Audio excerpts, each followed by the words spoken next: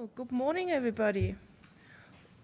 Yeah, welcome to a little safety session and to our first talk with Philipp and me regarding coding guidelines. Should we comply, shouldn't we comply, or what should we do with it? So, yeah, I'm Nicole. I'm a functional safety expert for, I think, about 15 years now. I've been a software developer before. Developing embedded software mainly in the context of safe applications, a little bit automotive, a little bit military, what you do these days. And actually, we founded our little consultancy about 3 years ago, and we're working mainly in the context of functional safety, cybersecurity, and yeah, hopefully more and more open source with it. My personal main aims are really applying functional safety with a common sense, so not I always call it over-fusification, so we really use common sense, make your system or software better, make it more reliable, make it more safe, don't focus so much on the compliance point of view. And what I'm also aiming is applying more and more continuous integration, continuous deployment principles to safe or secure software. Yeah, for me in the embedded stuff, but generally having functional safety and continuous principles combined. Philipp? Yeah, I guess this is also the way how we came in touch like 3 years back, more or less taking the path from different perspectives. So I'm Philipp. I'm currently a technical business development manager for embedded open source at Bosch. So I'm going through different events, try to bring open source into Bosch, Bosch people into open source, checking this, where do new projects make benefit for Bosch in the product development. And yeah, I'm also the ELISA project TSC chair for this year. I am Linux Foundation Advisory Board member for the Linux Foundation Europe, so not for the larger one in US.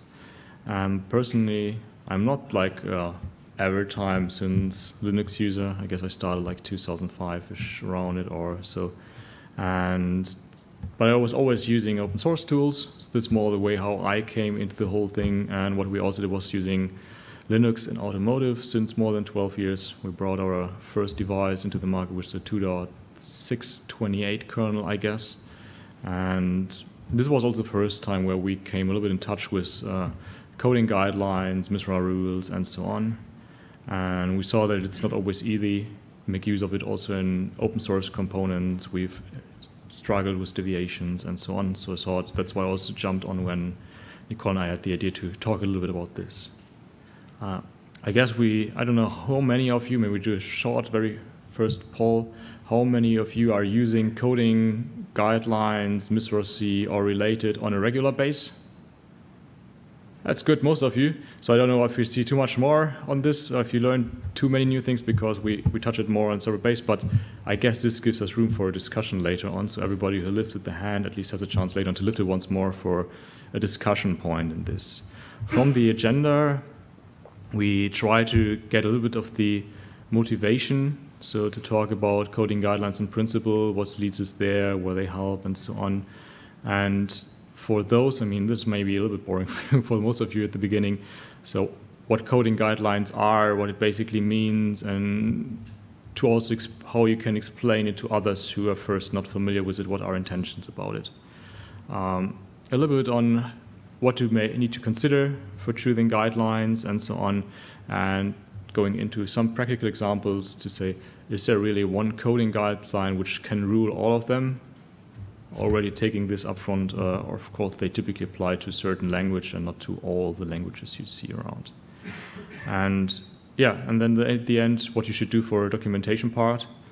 Yeah, that's where we go on. So, and from the motivation perspective, we see especially in mission-critical systems it comes in. So in automotive, even if you don't have safety-rated parts, it comes in. There's often regulated environments where a lot of things are asked to be followed, and that's it. That sometimes the people come in and say, okay, here's this coding guideline, you have to apply it, and then you see the source code and things you have written by intention and with purpose, and you figure out not exactly everything is just giving a full fit.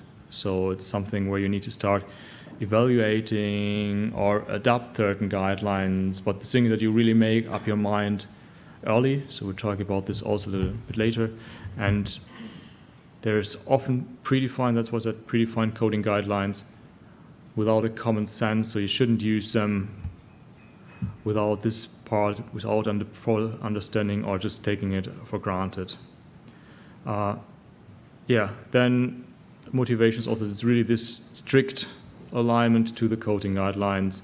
I guess the strongest one which I saw in the past was always the MISRA C, which comes also often in safety critical discussion, and this is in ELISA. So we are looking into the Linux kernel mainly. This information up front, I guess we will not make the Linux kernel MISRA compliant, right? So, and I guess, well, nobody maybe wants it anyway. And yeah, so therefore you can end up with deviations. And first of all, now let's go over to what is really a definition of a guideline, because we're talking here about coding guidelines. And I guess Nicole just takes over. Yeah. So just let's start with the definition. So what is a guideline generally? So I very often get the perception of people, oh, there are coding guidelines and this is the law of the project and I can't deviate in any kind of way. And yeah, as I'm not a native speaker, and as I think a lot of non-native speakers still have this nice little advanced learners dictionary in their bookshelf, just to look into what's the definition of a guideline. And actually, the dictionary comes up with two definitions. One was, it's a set of rules and instructions that are given by an official organization telling you how to do something. So, for example, the government has drawn up guidelines for schools during the pandemic. Sounds pretty official, right? On the other hand side, the dictionary also gives you the definitions saying something that can be used to help you make a decision or form an opinion, like, the figures are a useful guideline when buying a house. It won't say you in detail how to use these figures and that they are set in stone, but it's more a guideline in the sense like we use them in the coding guidelines. So it's a guideline to help you make a decision. So what does it help you? It helps you make a decision about how to streamline your code, how to make it look unified, how to improve the readability through it, to have all the constructs all the time in the same way, from having your curly braces like you have them, from the indentations for how to use certain constructs of your language. In the end, it shall make your coding easier because you don't need to think about special things. You don't need to come up with something creative that differentiates you from your colleagues.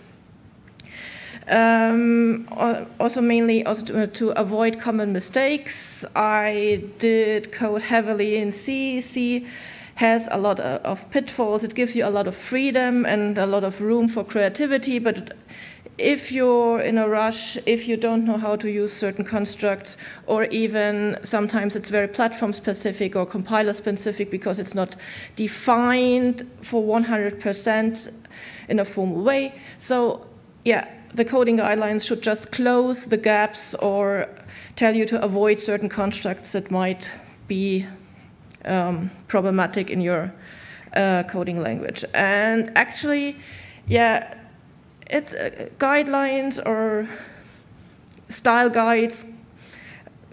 It's nothing that comes to us the first time when we use coding languages. It's a natural thing in languages. If you think about punctuation, also our words, the way we construct our sentences are not 100% clear sometimes, and that's where punctuation comes in. And our favorite example is, let's eat grandma, or let's eat, grandma. It saves a life. And also applying coding guidelines can save a life in our context. Well, what we typically also observe that there's a large hesitation when coding guidelines come in. It feels like being regulated, being governed. And it says it makes my life much more complicated as a programmer, right? Because I get this additional tool, it's not fancy, I need to read through things, and then suddenly I made something by intention.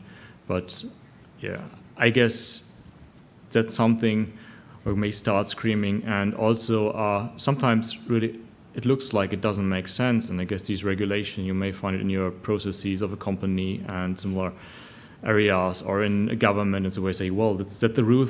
They try to find rules for all, which is not always the best idea. I still like that in MISRA it said there is no, you should avoid goto by any sense, so it will look for any goto which you write, but if you look into the Linux kernel, for example, there's good reason to have a goto in, most likely, right, for just saying, this makes the structure easier, it's better to read. But the guideline itself cannot say, don't use goto unless you know what you're really doing, right? Because then you will say, I know what I'm doing, and that's not the case. I mean, if I talk to my kids, they also say, oh yeah, I know what I'm doing. Say, oh, can you drive a car? Yeah, so sit down, drive the car. Oh, what do I have to do? Yeah, right, but before you were convinced, you already know what you're doing. And yeah, there's also the impression that they have to be applied at all costs, and this is something which makes us really nervous, and we say, no, that's not the thing. But there are also really good reasons to go for this. So it can, for example, close certain specification gaps, right? Things which the compiler does not find. You know how to use it, but it's just some guideline on top because the compiler never made it to this point. And it could also be, if you have hardware-specific architecture, something you could say, this is generic, but there's something which you have to avoid because we know that the hardware has certain limitations. It cannot detect certain memory barriers and so on.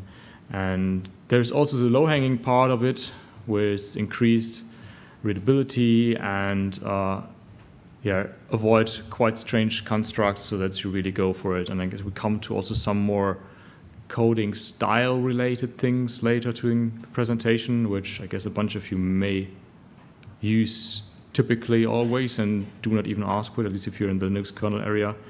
And yeah, this can also avoid later on to have certain pitfalls in the language. And this is basically just the same thing. And yeah, it's also not also, even if it's sometimes static analysis, this can also go into the dynamic behavior of the code. So in the end, it's still really there to make the coding life easier and products more reliable, more robust, secure, whatever. And what I see in there, if you apply these kind of things, if you, I don't know, another poll, how many of you spend quite a significant amount in reviewing source code in pull requests, merge requests, patches, and so on?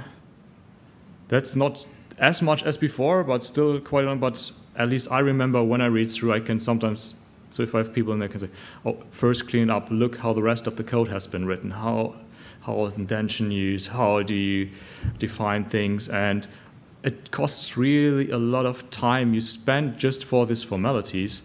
And for this, I see out there projects out there which we just define rules and say, please run this script up front, it does certain checks for it, right? Or use this tool up front, or even stating, we will use this tool. You may not be aware of this tool and cannot access this because it has some proprietary licensing in there, but there is a good enough first step in there when you use this one. This is freely available, and just get you a clearing, run through it, and you're much faster. So and this is really the intention of it, to have not only your single one-person maintainable code, but having others in there, having peers, having reviews in this, and this saves us a lot of time by just giving this to a machine, giving this to a program, and let you help going through this. Right. And then it's the time to select a coding guideline, right? So, yeah. I hope you're sold now, but why you really use coding guidelines, or at least think about it.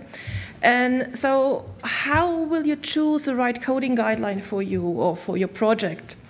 And actually, the first and foremost thing that you need to think about is, what is beneficial for my project, for my product? What do I need? Is this rule even applicable to me?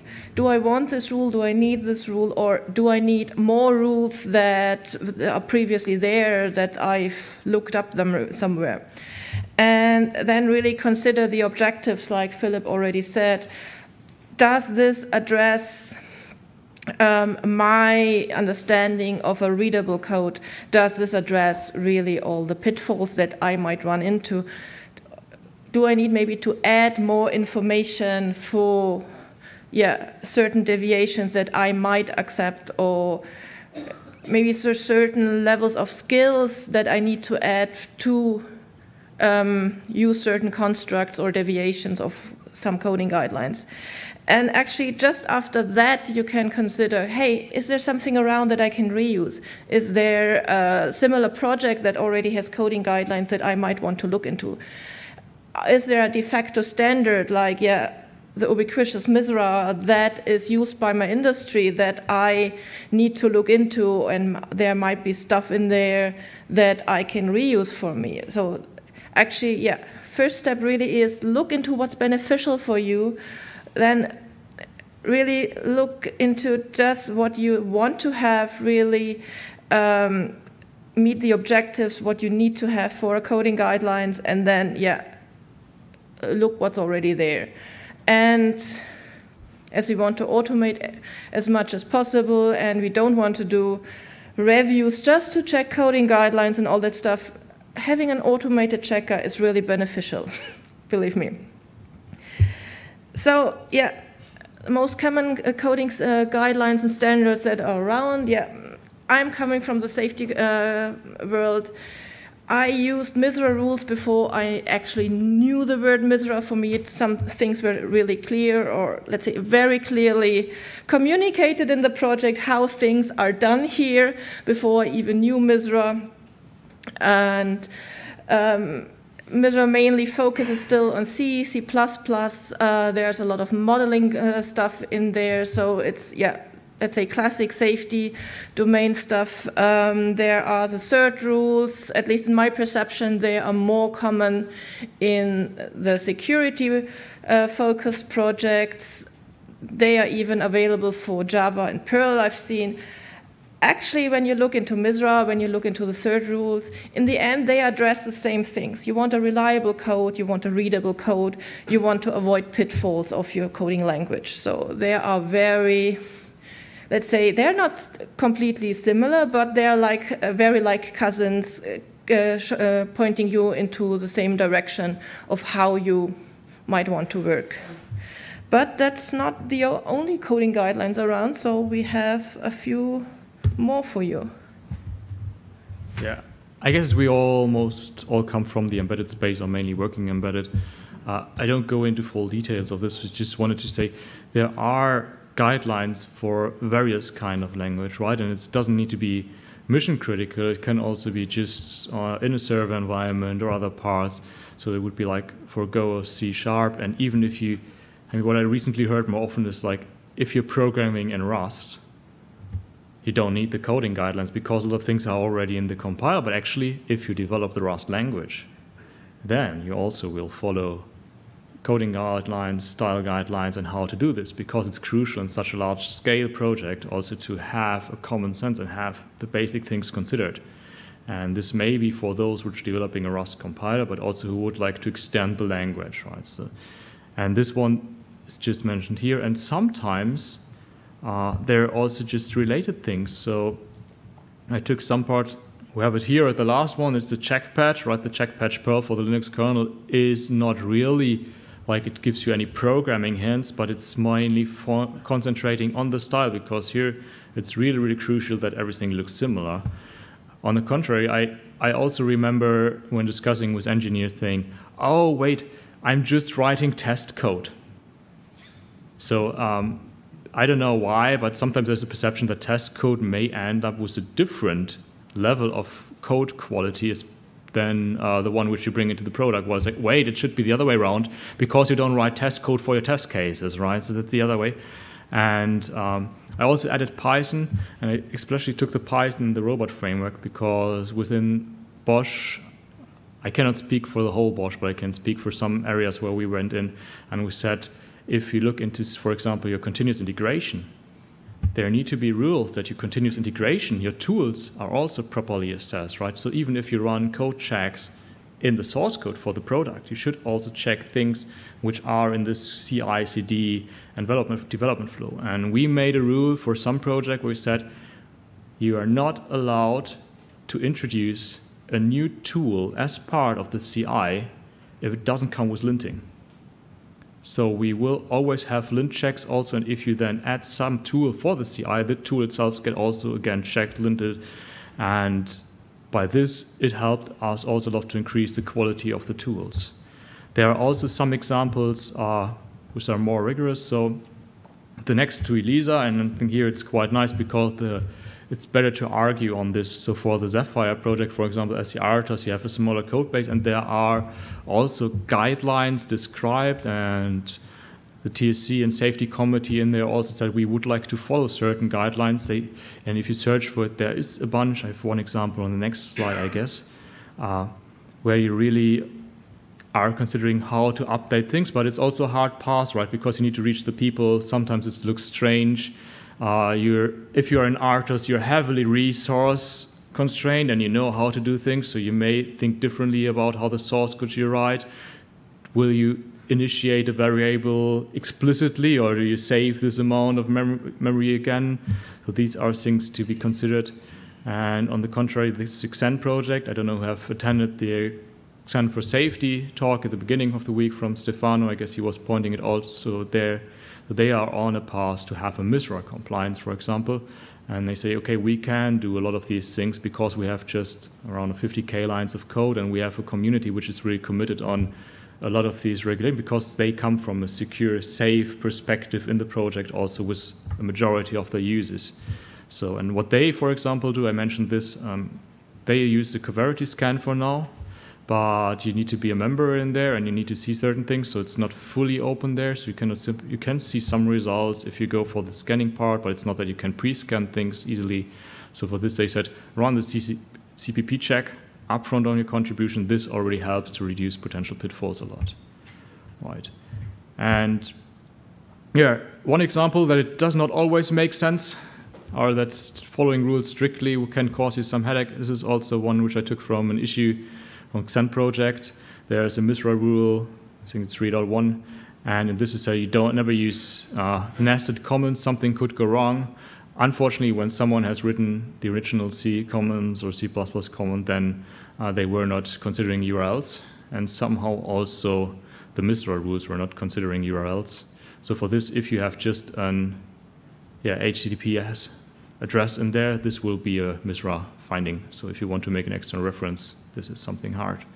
But maybe we jump over to some real-world best practice examples. So I hand over to Nicole again. Yeah, so as by the abstract, we promised you some examples, so I had to come up with some. And actually, I don't like to play the blame game, so I needed to come up with something from myself. And I haven't been coding for a while.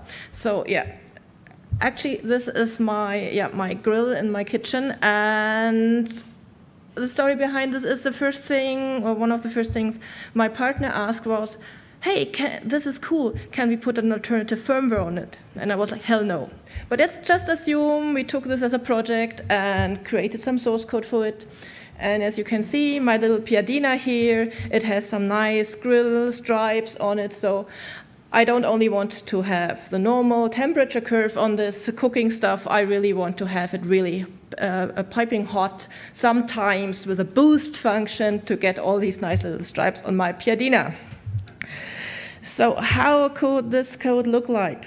And for sure, it's safety critical because I don't want to burn down the house.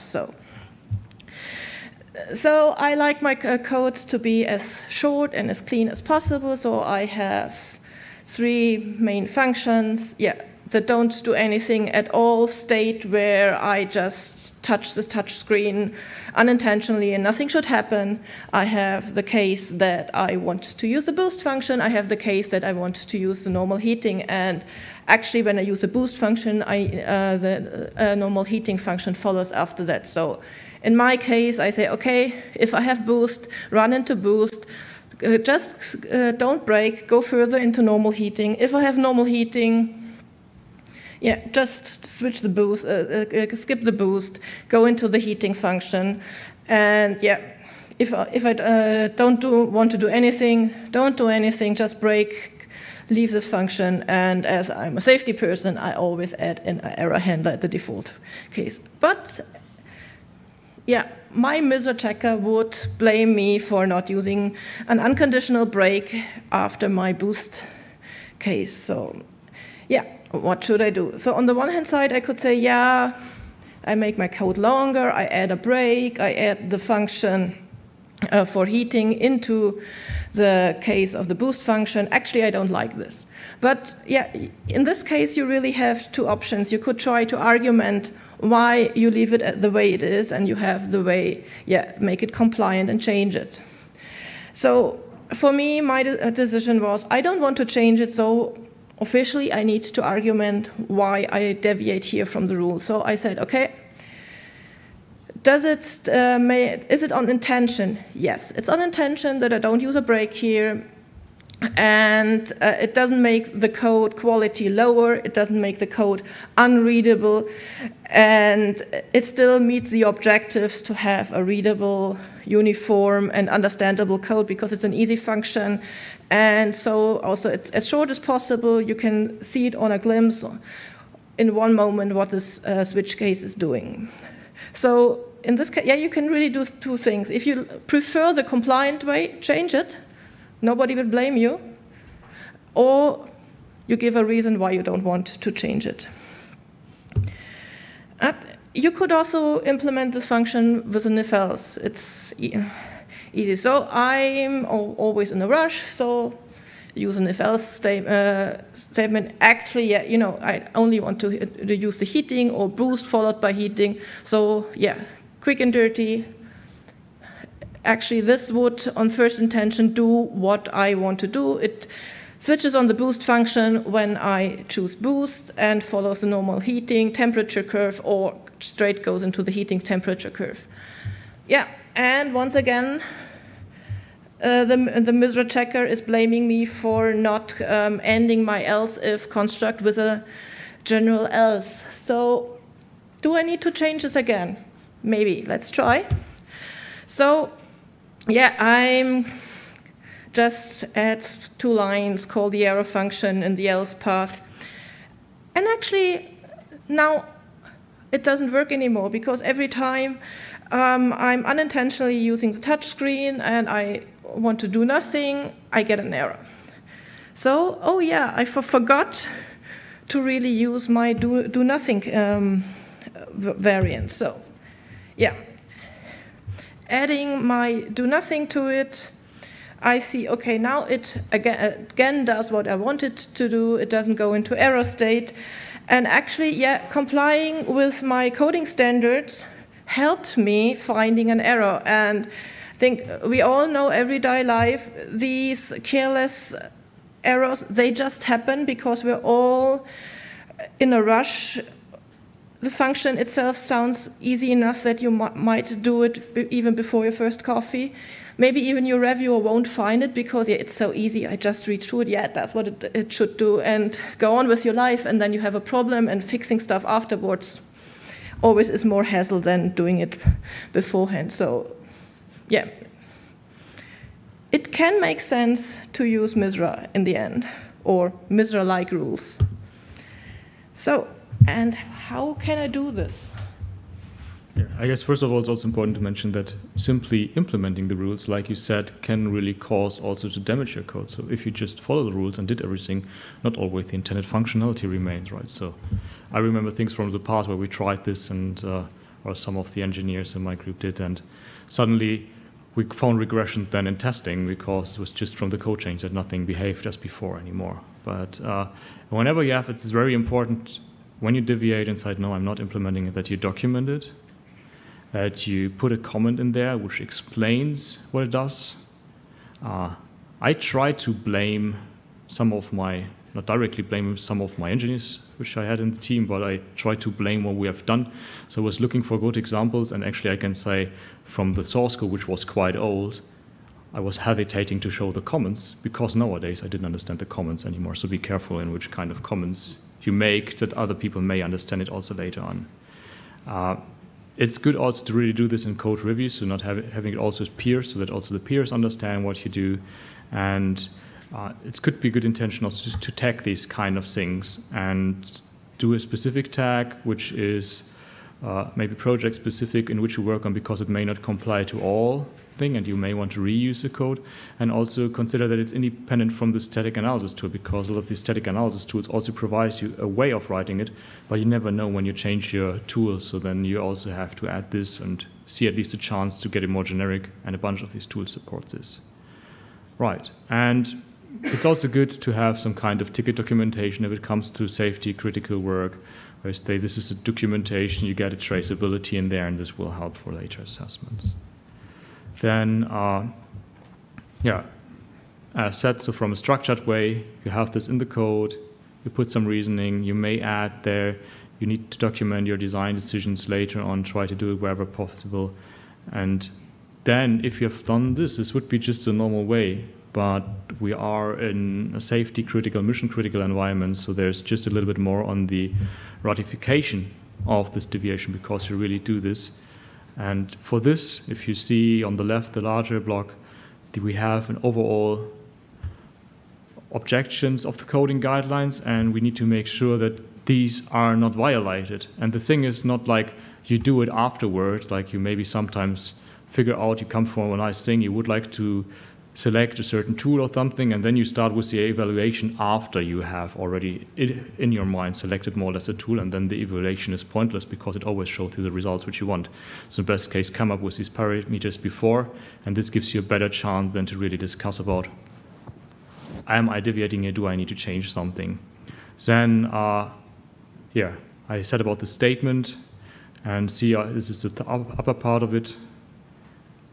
And the last part would be the documentation of certain safeguards that are in place to avoid violation of coding guideline objectives. So this means like could also be pre-compiled statement and other things which you could actually bring in to make sure that there is no chance of violating things. And it's not directly related to this, but what we, for example, also did was we changed that in the GCC we said -v error also, that we have say every warning turns into an error, which also just helps because it's not direct coding, but like these kind of things are to consider. And the last thing, this is really safety specific, I guess. There's the underlying part, so it's you need a clear approval. This may be additional hurdle on this to have a last ratification on this, but typically there should be either, depending on your organization, how you do it, there should be a senior developer, maintainer, safety manager, whatever you have in there who should work on this. And as we were on this punctuation part in the beginning and the example why it's important, I found a statement from Edgar Allan Poe from 1848 who was saying something about coding guidelines. And he said that coding guidelines are important, all agree, but only few know how to comprehend the extent of its importance. And if the writer who neglects coding guidelines or mispunctuates is liable to be misunderstood, then this goes on like this. You can just read through it shortly on your own. I found it very nice because already there it was mentioned, this is a long time ago, and he points out to punctuation. What I still also want to say is Edgar Allan Poe, I hate him for his sentences which he writes. So I would say this is not going through a typical coding guideline or style guide. Right, and by this, I guess we come close to the conclusion of it. Yeah, so yeah, I'm also not a big fan of how Edgar Allan Poe writes, but yeah, punctuation makes it at least readable, kind of. So yeah, do we need coding guidelines? Yes. I think there's no doubt that we need them in some kind of way. Do I need to follow a coding guideline standard for 100% all of my life, all of the time, for each line of code? No. Really, yeah, I'm a fan of common sense, use your brain. And so what else do we want to tell you on the long term? Yeah, please spend more time beforehand when you start with coding guidelines, when you choose your coding guidelines, define what you really want to have, define the objectives of your coding guideline, and maybe even when you define your coding guidelines, come up with some examples for your team, come up with maybe even deviation rules, how you need to document your deviations, or when can you deviate. Actually, and also reconsider your coding guidelines. If some rules start to bother you or bother your team on the long term, yeah, lessons learned. Think about it, adapt it, change it, use another one, maybe add another coding rule if you need it. So yeah, it's a process. And please, for the sake of maintenance and continuation of a project, document all your decisions because they won't be forgotten then. So, this said, thank you everybody for being here, and yeah, we'd like to hear your comments, questions, opinions on that. Thank you.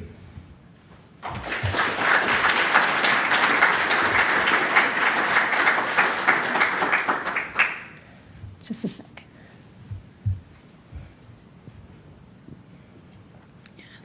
May have the mic. Thank you for the good talk. Does safety or security certifications allow those type of deviations? Yeah, the big C-word certifications, yes. With a certification audit or assessment, you will get the question, do you have a coding guideline? How did you come to this coding guideline? And how do you apply it, and where are your verification reports? And actually, when I'm in an assessment and I ask my customers, how do you apply your coding guidelines? And they say, I have 100% MISRA coverage and I don't have any deviations. And I say, okay, I don't believe that your code is really doing what it should do and that it's working. And then I get the deviations, and usually, yeah, as long as there's a reason behind this and they're documented, all will agree that you need sometimes a deviation from a rule. We also have one up here, May. Oh. Okay, yeah, not maybe one in the back and then yeah, maybe in the back and then in front, yeah. Yeah, thanks for the talk. A lot of things touched. I think one more thing that I observed that pushes back developers from using that. It's not that developers don't want to follow them, or it's about how hard to integrate these checks.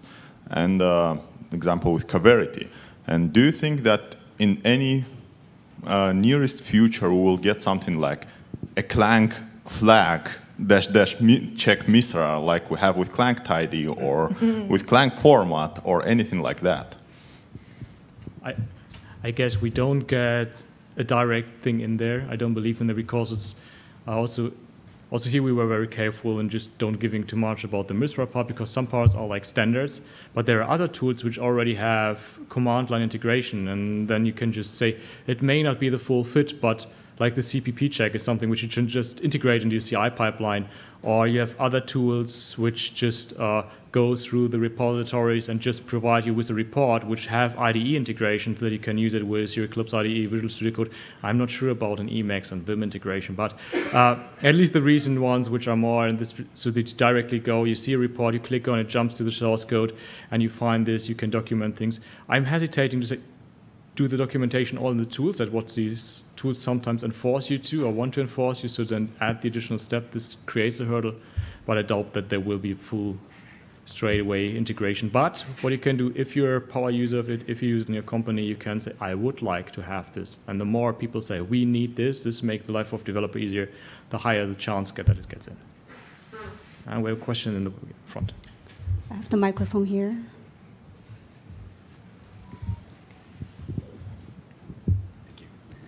So there's kind of two extremes I've seen in programming. Obviously, one's no coding guideline, but in a practical sense, the Linux kernel coding guidelines are short.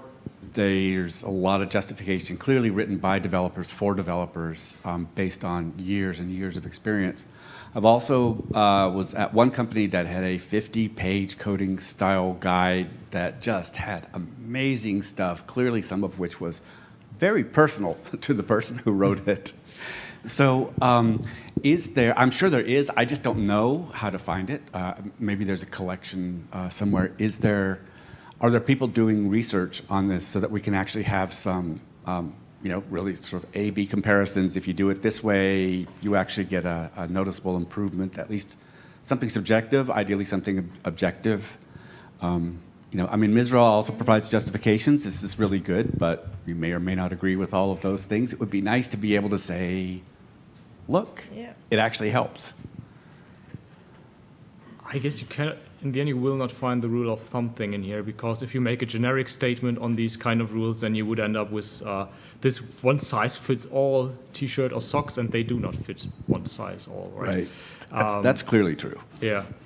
I saw that there have been studies again and again, and even also around the, I think even from the Bucks thing, they do some studies around it, right? Because they have a university touch in there as well. So around the MISRA, there's something on, but not really comparing all the different things and say this is the best thing of all, or the comparison of it. Maybe a good research area.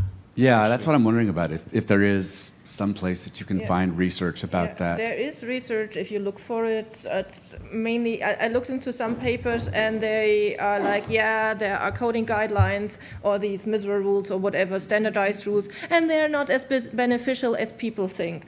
That's then the end statement, and I don't like how they are constructed. So I would love to have a more discussion, seeing both sides, and saying, okay, in this case it will be beneficial to that extent. So, but I haven't found a really good paper on it. So I would have referenced one if I had found one, but I didn't like the ones I found. Yeah, it is really hard to do that, because you actually have to have multiple people writing multiple things according to different standards, and then you have to actually have something big enough that it can have defects in it, and you can see defect numbers, readability numbers, all of that stuff. Yeah, so maybe big shout out to the universities. So have a look into it and give us some feedback. I guess we reached the end of the talk time. There's so actually a question. One last question. Oh, Okay. Sorry? Yeah. There's a question from a virtual attendee. I'll read it out. Have you thought about the interactions of coding guidelines with respect to code coverage? If code coverage is present in the project, could coding guidelines be disregarded? In the end, the code is being checked for coverage. No. Hell no. No. Okay. Maybe one last question, or okay, just one last question.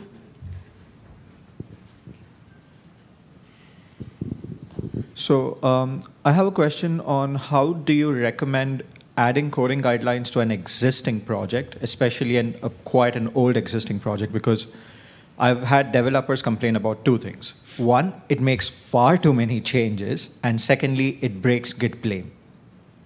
Yeah. So what we did in practice for some parts, because we were using pre-existing components, we said any new commit should comply to a coding guideline. This was one chance. We figured out that there are certain components which never get touched. For this part, we actually came up, but this was an agreement with the developers. We said we would like to have a quality week. So we were not organized at sprints at all or anything, but we said here is a time of 1 week or 2 weeks, and we said let's go the other way around. When we often look at critical parts and critical bugs, severe bugs, we said let's take 2 weeks just looking into minor, trivial code quality things to just improve the overall quality. And this was well received, and we couldn't make it for all the developers because there are sometimes all this still firefighting guys in there.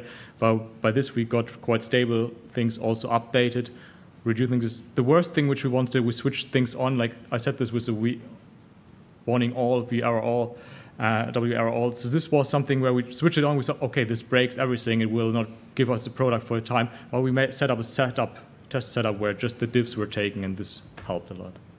So I would say take incremental approach, start with the divs, see if it's not enough, see if you can get quality days or quality weeks, and then improve it. Thanks. Yeah. Okay. Thank you. Thank you.